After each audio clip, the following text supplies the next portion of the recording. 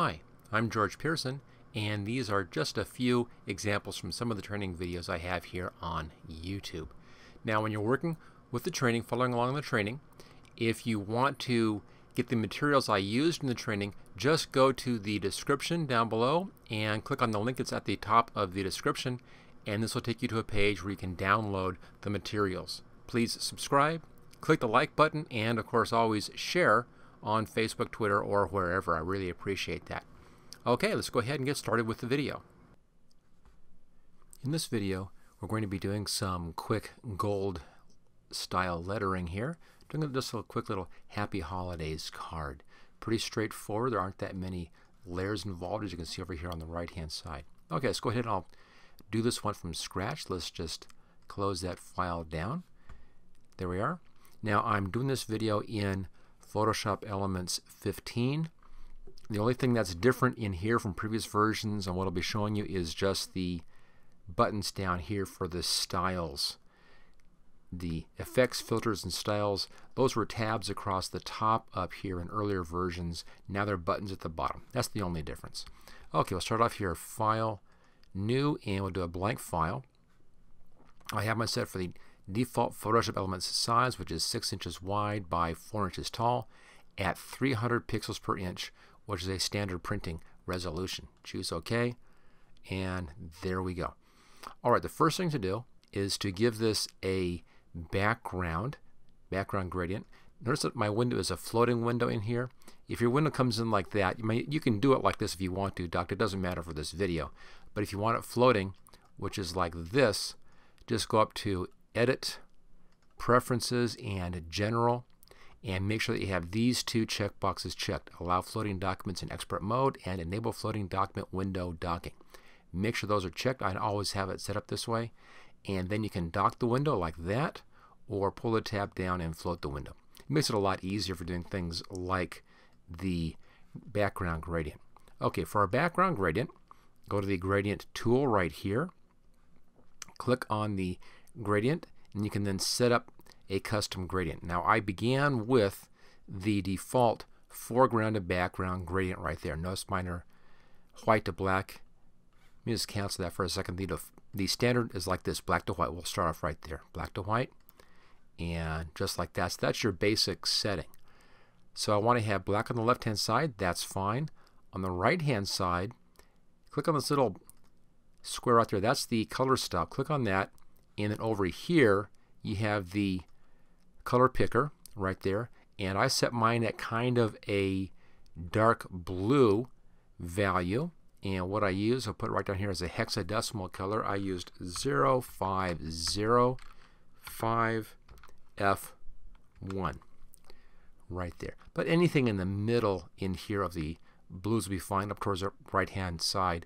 Your full saturation is over here, your full color is over here on the right hand side, and your full brightness at the top. So somewhere around there in the middle of the blues will be just fine. It doesn't have to be this exact number. But if you want it, 0505F1. Okay, there we go. There's our gradient. Choose OK. I'll now pull a gradient from the top to the bottom. Now, as you pull, of course, you get this kind of line here. Notice that I began at outside up here, and I pulled down. Now, if you hold the Shift key down like that, it snaps that to being perfectly vertical. So do it that way. So start just above and go clear down to just off the bottom, and that'll give you a nice even gradient. There we go. Easy enough. Okay, let's go to our Type tool now. And at this point, I can actually dock this. I only needed to have that just for that one motion there. So Type tool, set the color to white. Just like that, white type. Now the type style I'm using is Old English Text MT Regular. You may already have this. Any Old English text will do. You can find these. Just go online and do a search for Old English Text Font, and you'll find that there are lots of downloads on this, kind of real standard, real basic.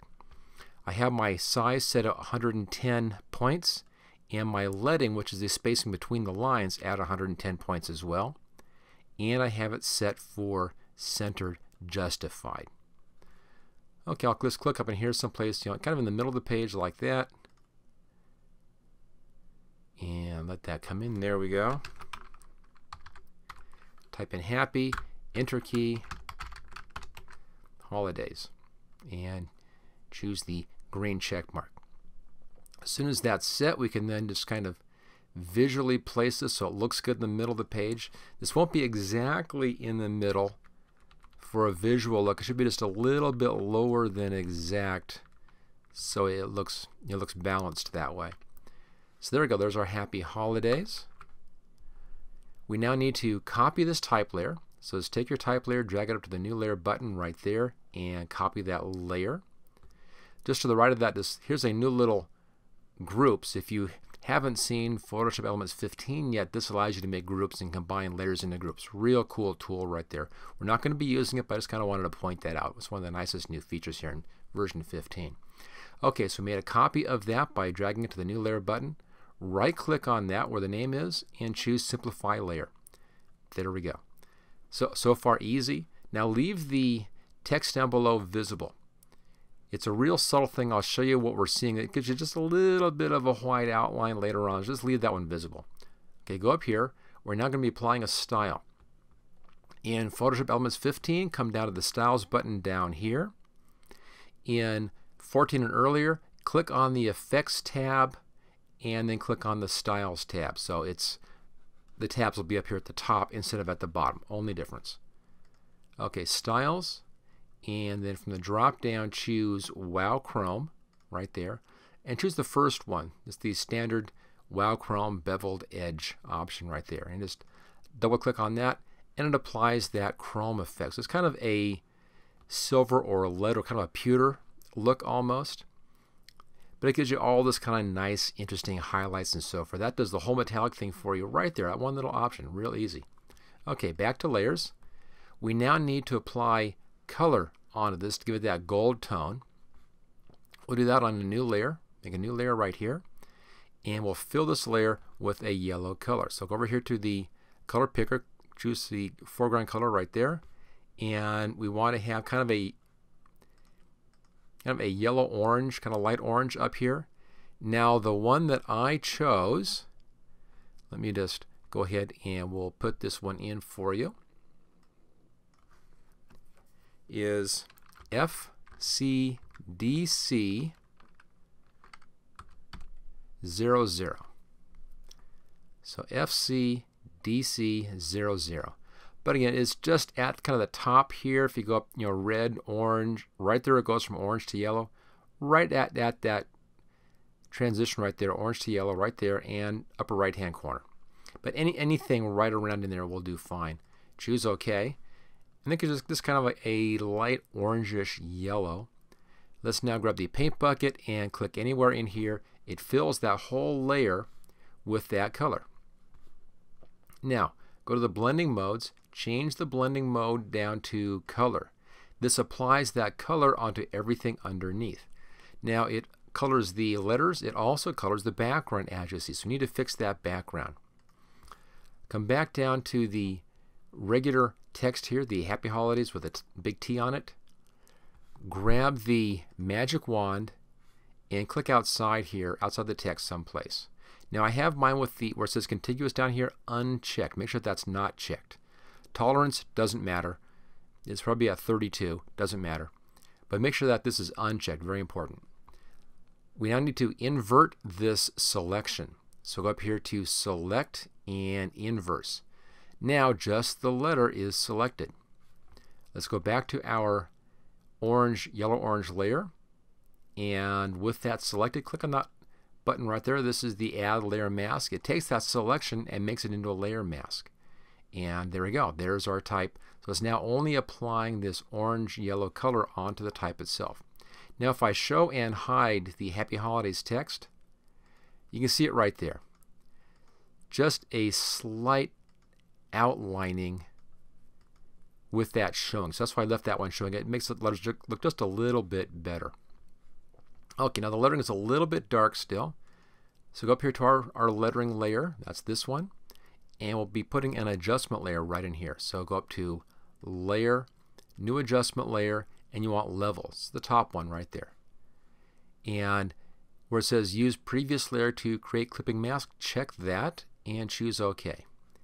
And it applies the levels control to just the white lettering layer. Now notice we have what's called a histogram here. All of the values are way over here on the right hand side. They're all bunched up in the white over here and real light in there. Take the white control and pull it down like that, just past all that stuff. So you're just past that. So white is over here. So it starts here, pull it over here like that, and it makes the lettering really bright. There we go. So there's the lettering all taken care of. We now need to put in our snowflakes in the background. It's kind of a fun little step. Come down to the background layer, click on the new layer button right there. Here's our new layer. I'm going to call this one Snowflakes 1. These will be our small snowflakes.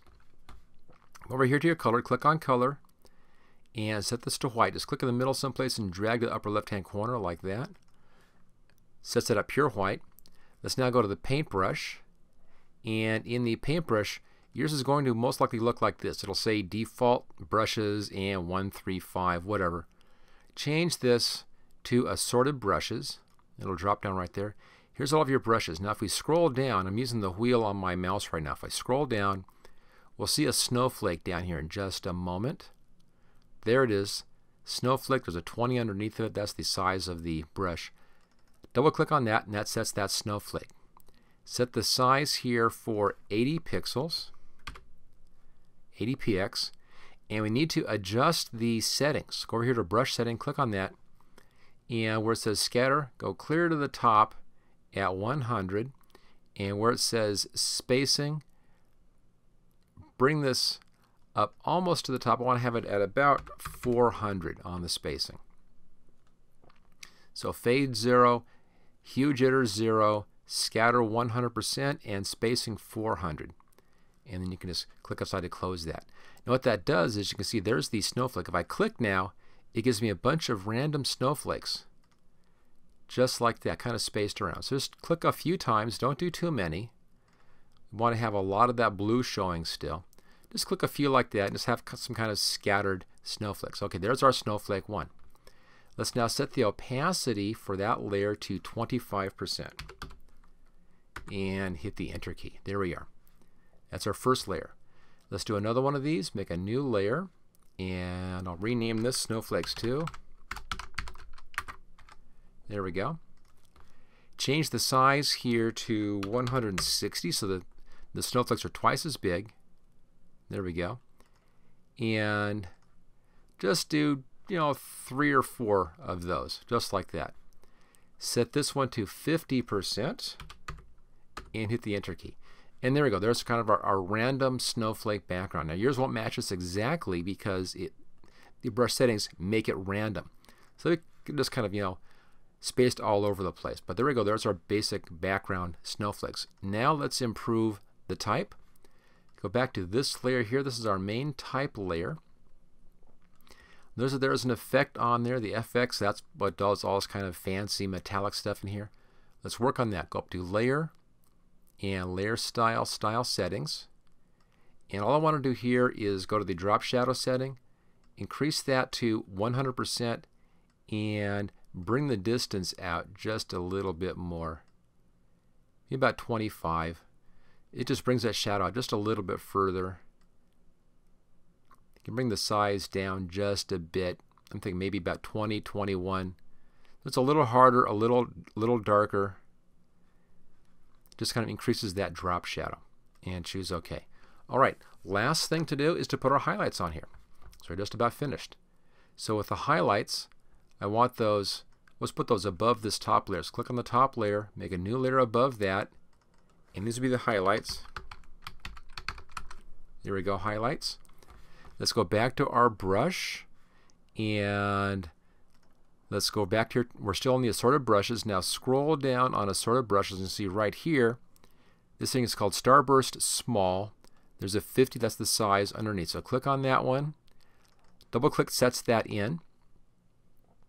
And we don't want to be doing anything on the brush settings. These should be all standard. So you want it at 0, 0, and 0 here. 0, 0, 0, that's fine. Don't worry about spacing. We're not going to be doing anything with that. So with this, let's set the size at 200. 200 pixels. There we go. Everything else stays the same. You can see there's the size of that starburst.